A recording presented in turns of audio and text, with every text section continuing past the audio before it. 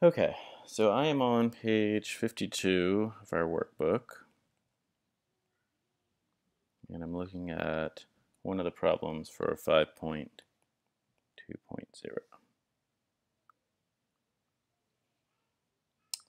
And that problem is asking us to use retrosynthetic analysis to propose at least one alkene and set of reagents that could be used to prepare each molecule.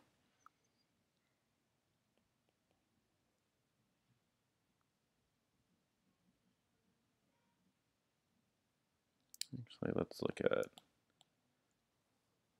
we're going to keep in that problem set, but I'm going to look at a different one than I was thinking about initially. Okay. So now we're going to try and pull some of this stuff together. So I'm going to start out with some of the stuff from alkenes that we learned. Right. So I just in the last video lecture, the first one I guess that I did, we mostly learned about alkynes, and we're going to get to that eventually. Let's keep things simple and just look at one of these alkene questions. And hopefully you can kind of see, at least from this example, how we're ultimately, regardless of what the functional group chapter topic we're on, how we're kind of trying to put all these reactions together. Okay, so it's asking about retrosynthesis. And the way when we talk about retrosynthesis, we use this arrow. And the arrow implies that we're going backwards in time. Or at least the way we're trying to think about this is going backwards in time. And I would say this is similar to, say, if you were to look at like a chocolate chip cookie, and I were to say, well, I want you to consider how that chocolate chip cookie was made. Okay, so it's the same idea. So in the molecule example,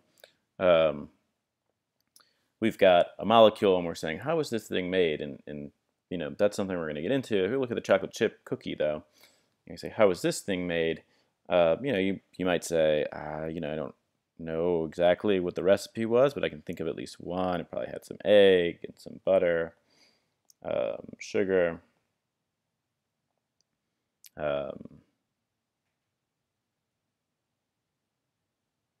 Actually, let's get even more detailed than that with our chocolate chip cookie example. If we're looking at the chocolate chip cookie, we can infer, I think our first step would be to infer that this came from some dough. So started out as a dough. So I've got some raw cookie dough in there. And before it was a dough, you could say, probably we started out with, let's just say, we'll end there. We say we had sugar, eggs, butter, flour, baking soda, brown sugar. Okay. Yeah, so this is what we're trying to do. So I don't think the cookie example should make some sense to you. Any kind of thing that you can look at a house and say, how is this built? You can say, well, a house, it started with a slab, and then obviously I put a frame up, and then I'm going to start putting windows in at some point. You're trying to think backwards about how something might have been constructed, and that's really all we're trying to do with this molecular stuff. But it's hard because you're not used to it. But don't convince yourself that you just don't get it or you're not smart enough to do it or anything like that. Your brain has been doing what we're doing. We're going to try to do at least for pretty much your entire life. Otherwise, you wouldn't have survived to adulthood. It's just the main difference now is that we're trying to apply this logical progression of things that to something that's really abstract that you're not familiar with. When I say egg, you can imagine egg. You can imagine what brown sugar is. You can imagine what butter is. What dough looks like. What a chocolate chip cookie is. When I look at this molecule that I've drawn up here at the top, what are we going to call this thing? It's some big-ass IUPAC name. That doesn't conjure up an image of anything. So it's just more abstract. But the logic is really just as simple as something like, trying to infer where a chocolate chip cookie came from. Okay? So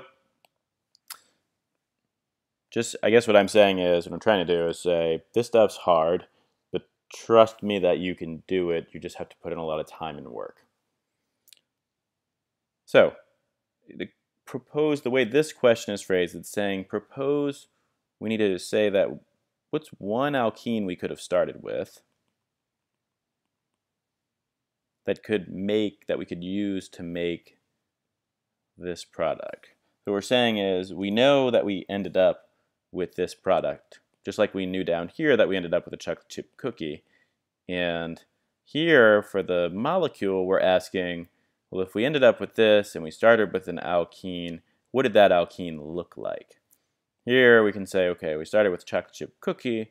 What did the dough look like, right? So the dough for a chocolate chip cookie is going to look different from the dough that you might use to make bread. And it's the same kind of idea up here. You know, whatever this product is here informs what we started with, and it informs the type of alkene that we started with. Okay, so this is where sort of the way that I've been trying to get you to learn the reaction starts to come into play. If you've been memorizing them in the way that I've been saying, which is to think of them in terms of transformations, then what you should think is, okay, I've got, what my brain kind of hones in on is that I've got a bromine here and a bromine there. So what reaction do I know that allows me to go from an alkene to this dibromide? So in my brain, what I'm conjuring up is if I take this and I add in Br2, what I get out is this. So starting with an alkene, adding in bromine allows me to get to a dibromide. So you can see if I know things going in this direction, now what I'm trying to do is use that to go backwards when I come back up here at the top. I'm saying, okay, well now I know I have a dibromide. Thus, I must have started with an alkene. This looks a little wonky right here. Thus, I know I must have started with an alkene, and what did that alkene look like? So, let me add on a little bit of stuff here. Just so let's say that, and put an R group here. So if we come back down here and look at this, right? The carbons that were part of the alkene ultimately become the carbons that the two bromines are attached to. So I can use this little piece of information when I come back up here and say, okay,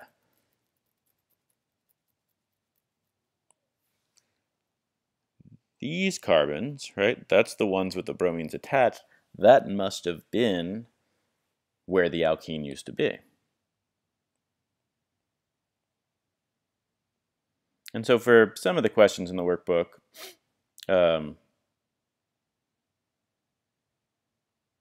you know, there's more than one different starting material, meaning, you know, whatever you started with, that could potentially be a correct answer. So this is one answer.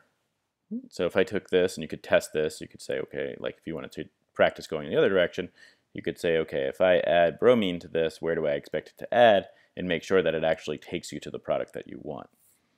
So if we take this and we add bromine to it, we expect it to give us back this, or we expect to get out of that the material that they're asking us to do analysis on. So that's kind of what retrosynthetic analysis is. It's saying, well, okay, how did I end up here? You know, it's like I don't have instructions for how to build this thing, because whatever, let's just say I lost those. So I'm trying to infer how to build it just from looking at it. And just like with the chocolate chip cookie, you know, in the chocolate chip cookie, I can look at it and say, well, it has chocolate chips, you know, so I must have started with chocolate chips somewhere in there. And we're doing exactly the same thing up in our example. We're saying, okay, well, it's got bromines in it. You know, I must have used Br2 to get there.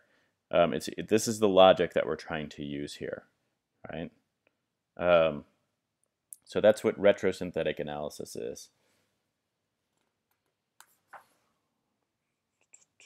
And there are many other examples in there. I can do another one real quick. This one's nice.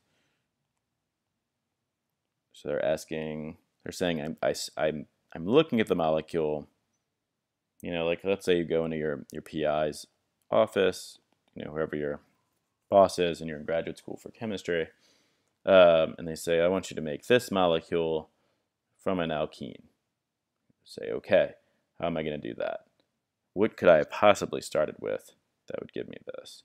What I recognize, and actually this one has a lot of different possible solutions.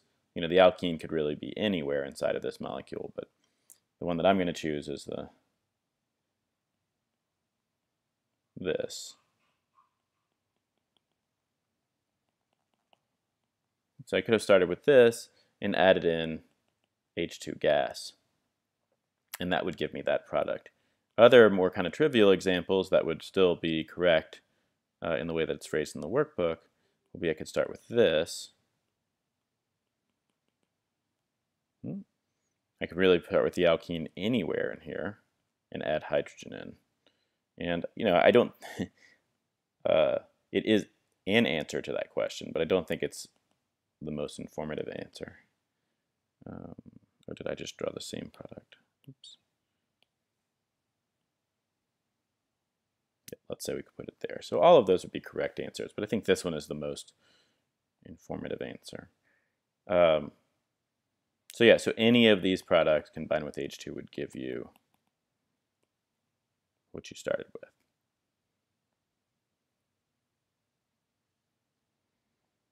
Okay.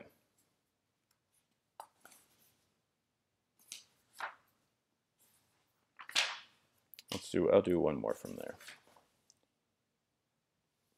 This one's kind of nice. This one actually only has probably one answer.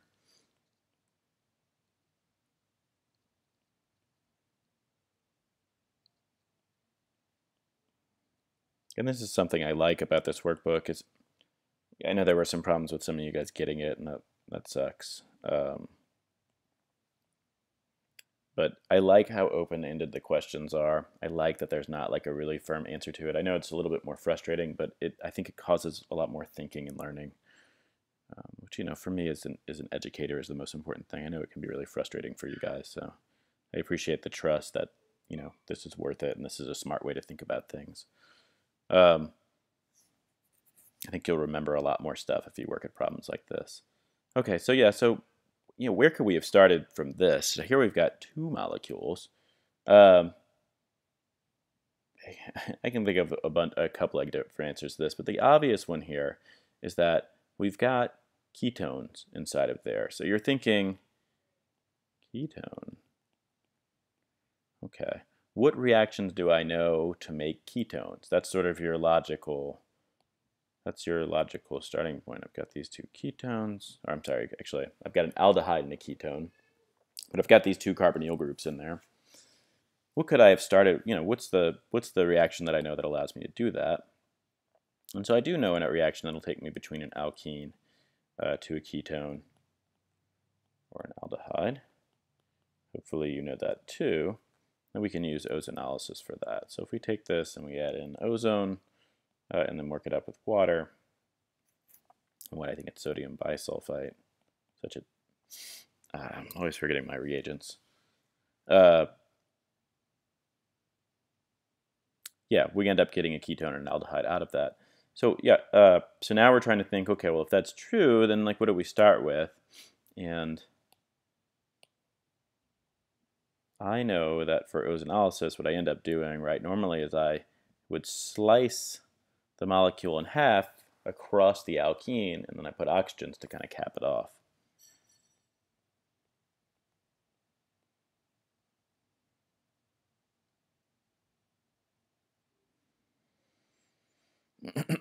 So the molecule that you most likely would start with for this would be, and I'm going to use numbering here. Actually, let's skip that. Oh, that's not what I wanted. Make that smaller. No, like that. There we go. I'm going to use some numbering here. We're going to call that 1, and we're going to call that 2. 3, 4, 5, 6, 7.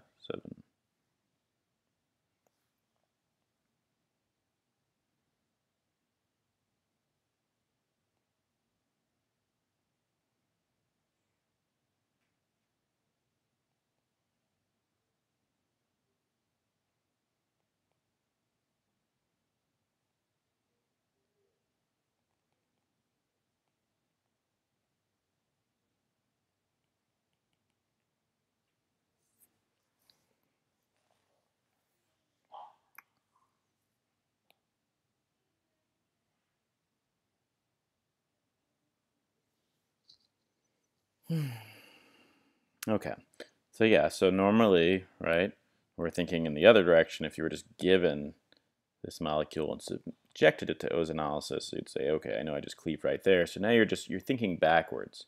You're inferring that if I have ketones, I must have started with an alkene, and you're saying, what did that alkene have to look like?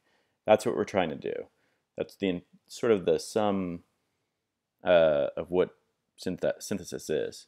And so, we're using examples. I mean, but actually, honestly, by the time we get through some practice examples with alkynes, we can start maybe, I'll see what I can find online. We might be able to start actually designing syntheses for drugs. But this is what chemists do when they're trying to make drug molecules. So if you look at some of the drug molecules that are in the news right now, the ones that the WHO are testing against the coronavirus, there are chemists out there using this methodology to, or they at some point, because some of those drugs are pretty old, but they use this methodology to figure out how to make them. And that's sort of the power of organic chemistry is, yeah, we can take and manipulate molecules with, atomic precision and build all sorts of really cool stuff and do things like fight diseases and fight pandemics. I know most of you guys aren't going to go on to be organic chemists, and I understand that. It's a weird field. It's kind of hard. It's kind of abstract. And I don't think it's a flavor that everybody really likes, but a lot of you guys are going out there, you're going to be healthcare workers and stuff like that. And this is the front line of tools that you'll have in your pocket, for the most part, is going to be, or at least in large part, is going to be molecules. And this is sort of an interesting thing, is how do you make them? Why do you make them? It's a different story, but how do you make them? Okay, anyway, all right, let's end this video, because I know these things I feel like 20 minutes is kind of the max cap that someone can pay attention to it, and we'll come back and work some more examples in a second.